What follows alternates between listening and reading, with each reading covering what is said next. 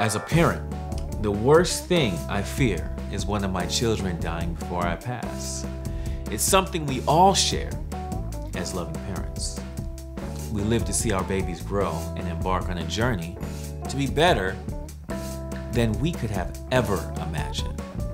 But on the contrary, how bad does your life have to be where you feel that your only option is infanticide? Yes, the killing of your own baby. This is the story of Margaret Garner. She was an enslaved mulatto woman and she married a fellow slave, Robert Garner. In that same year, their enslaver's brother took over the plantation.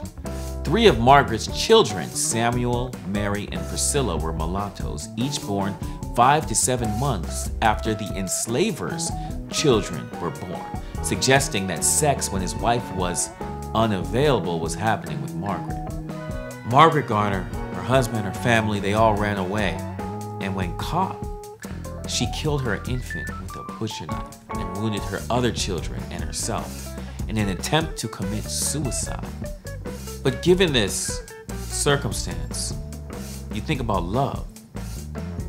Can you love your child so much that you would kill them so that they don't suffer like you did? I ask you, what is love? There is no greater love than the love of your own child. What is resistance? What is resistance when you have no power? What happens to love when society doesn't allow you to love yourself? What happens to love when you aren't loved and your society perpetuates the notion that you are of lesser value?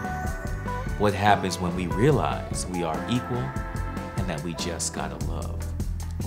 Listen to Margaret Garner, a song from the American